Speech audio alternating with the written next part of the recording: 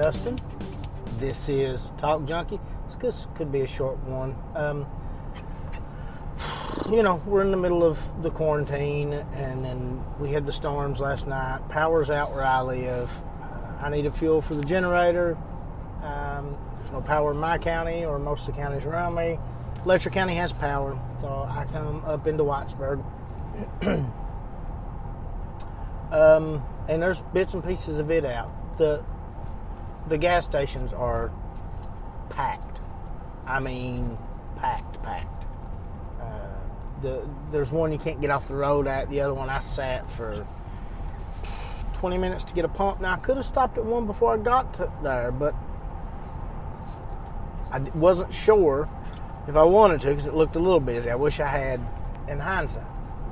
But that's not really the point. I had to go to the restroom after I pumped the gas. I went in, washed my hands, and I noticed there was a little boy in one of the stalls. I would say 7, 8 years old. He opened the door, looked at me, covered his mouth, and shut the door back. I washed my hands. I was drying my hands. I could see him through the mirror. He'd open the door and just peek out, shut it and peek out.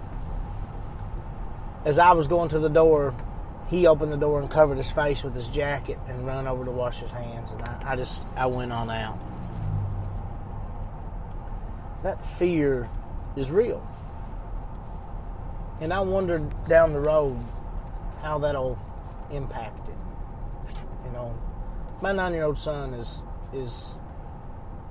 afraid to a certain degree, but his knowledge of the situation is fairly limited. We don't really put a whole lot out there because we don't have a whole lot of proof. All these numbers that they throw around,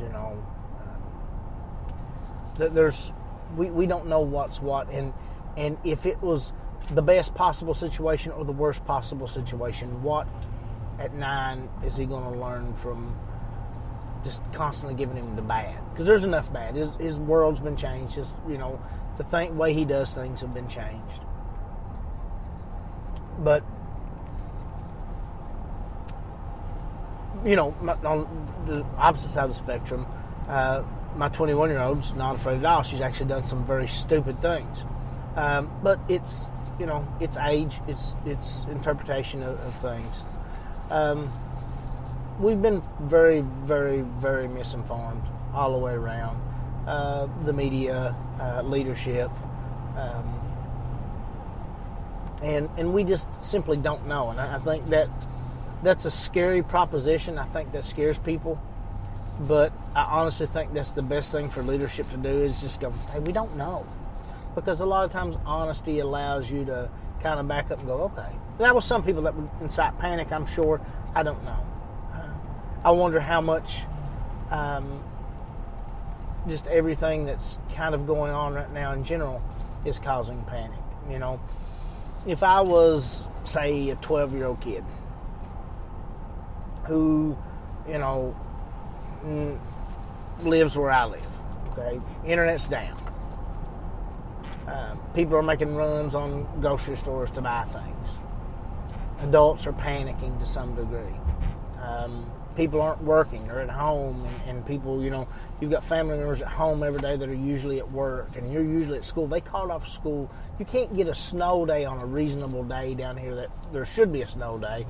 And then occasionally you'll get a day off for something that there's no need to get a day off for, but that's beside the point. With the unreliability of our upper level of our school system down here, the fact that they called off school for the remainder of the year has to set some type of alarm off to these kids. And then say they went out on a day like today. All we had last night was a windstorm. It wasn't nothing.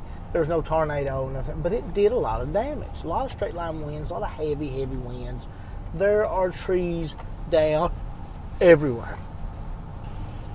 There are buildings and roofs tore off here and there. There's flooding in a couple spots. Power trucks everywhere. It looks like a different environment than normal. Now, see, that would look that way anyway. It's just a windstorm. But when you compile that and it's all compounded with what's going on. To a kid, that's probably a different look, I mean, what if they're watching the news? I mean, police officers are giving tickets to people, for gathering together, and they're writing down license plate numbers, and small things on their own have less impact as this whole situation together. And some adults are handling this extremely well, extremely intelligently. Some adults don't have the capacity to handle it well or intelligently. Some adults get off on the fear mongering. It's good to them. See, if this was going to kill 3/4 of the population of the earth, which it's not, but if it was, fear mongering still would not be beneficial. I don't understand the thought process. Like I said, there's some adults, not just kids, there's some adults who can't handle it. They don't have the ability. They don't have the coping mechanism. They got to go buy 5 more guns. They've got to not trust their neighbor. And that's not a knock on gun owners. I'm a gun owner. It's a knock on people that may not even be their fault. Maybe it's not a knock. It's just a factual statement. Some people can't handle it. People don't have the ability to handle it. But some people thrive in the chaos. Some people want to perpetuate the chaos because it allows them the ability to express things that normally they couldn't express. It feels good to them. Some people will profit from the chaos. Some people will lose everything in the chaos. Some people, their living is the chaos. They're in the news, and they want to be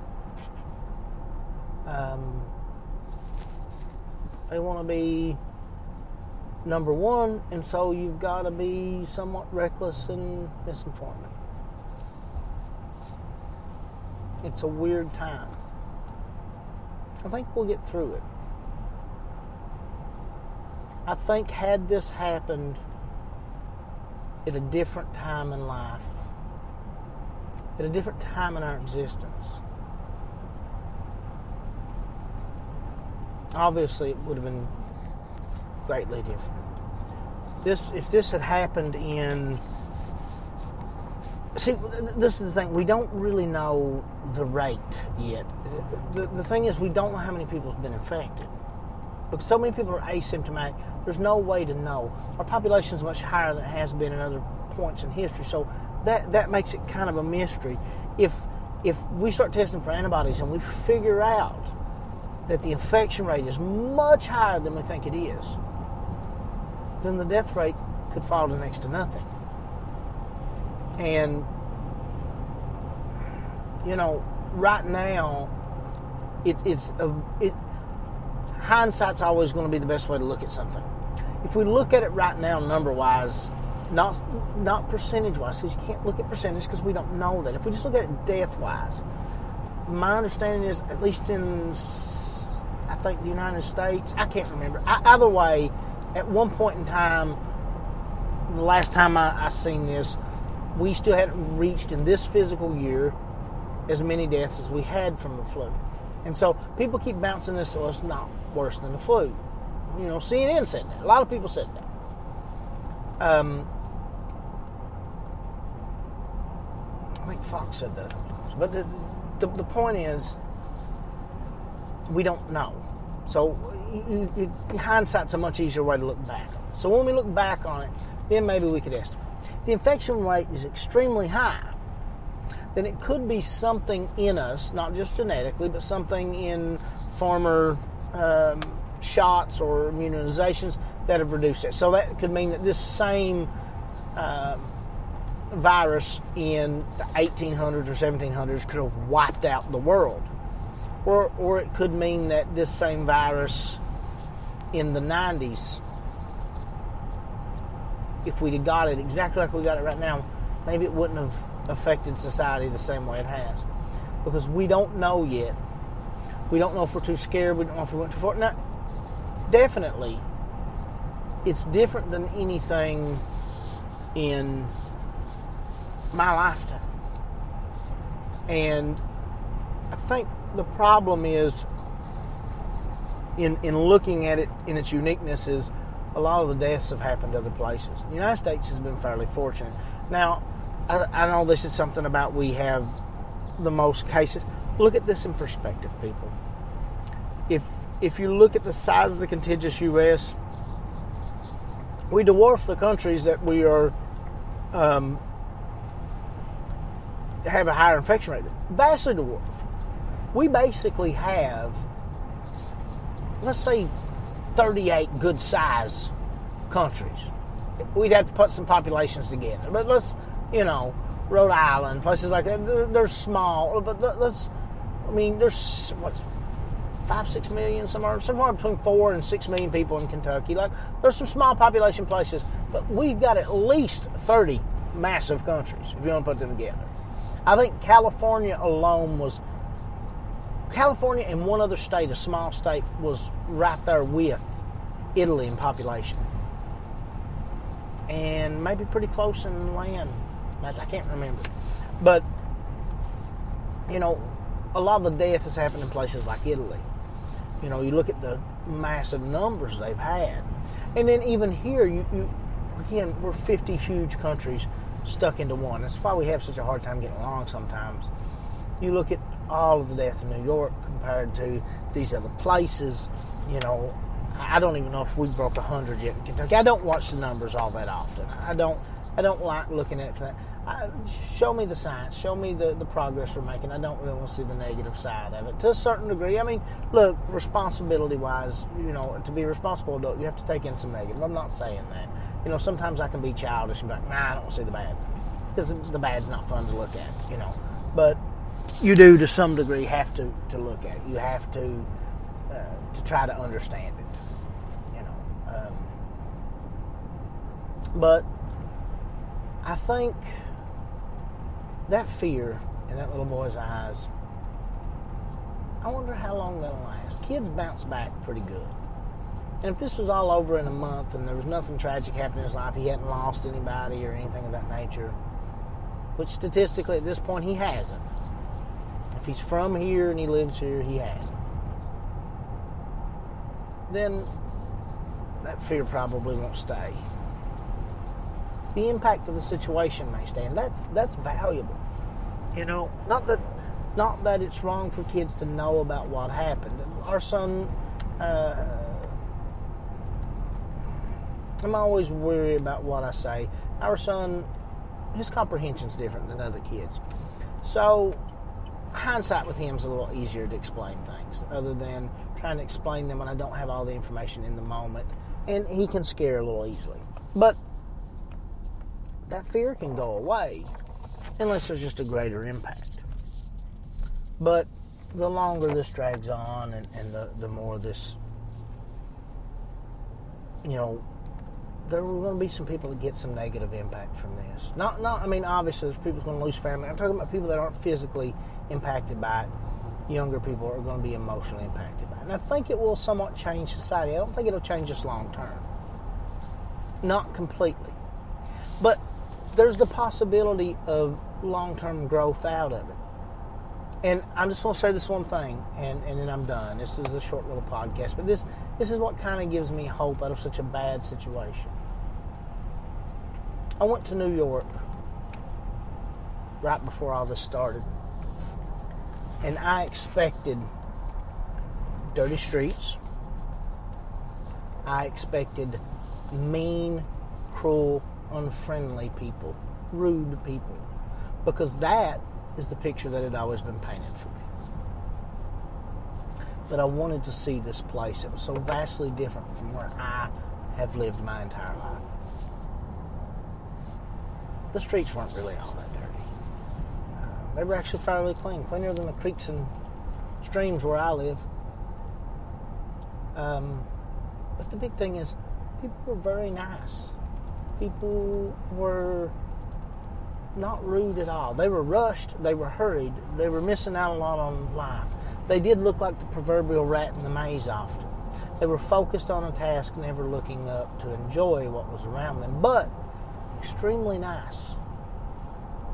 And they had a different turn, a different demeanor, but that's to be expected. Again, we live in one country made of, in all honesty, at least 30 large countries. We are a different environment, in my opinion, than anything else in the world. China's different than us. They're different in population to the degree that I believe they have a higher population than us, but they, it's more concentrated in certain areas. Anyway. These people had a different demeanor, had a different turn, but they were mostly nice. There were some people, but look, trust me, there's a lot of those people around here. A lot of those people everywhere. There were a lot of nice people, really had a wonderful time while I was there. I enjoyed it immensely. No complaints about my interaction with people. So. Now, upon returning and saying that, there was somebody I went to high school with. She moved on and went to college there and lived there. She said that she was there prior to 9/11. And that prior to 9/11, it was a different turn, a different type of attitude. That old New York attitude that I was warned about was somewhat there. It may not have been constantly with everybody, but it was very prevalent. I mentioned that on the podcast, had a couple other people reach out and go, yeah, it is. I've had that verified and mentioned, and I've actually looked up some things and kind of read about what they consider a phenomenon of a change of heart after 9/11.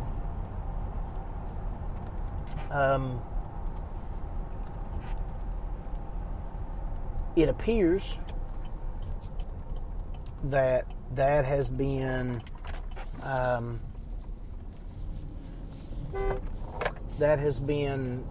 noticed by a lot of people. So that from this great tragedy, from this horrible situation, from this awful thing, a positive change came from that. And that happens a lot. It happens a lot in life. That positive change comes from negative situations. This is a negative situation. It's not a fun situation at all. I think it's a situation that will be remedied, and I think that we'll come out the other side different. But I hope that we come out the other side with a positive change, with a positive difference. Muhammad Ali said, "A man who views the world the same at 50 as he did at 20 has wasted 30 years of his life." He's a bad, bad man. He's a smart, smart man too.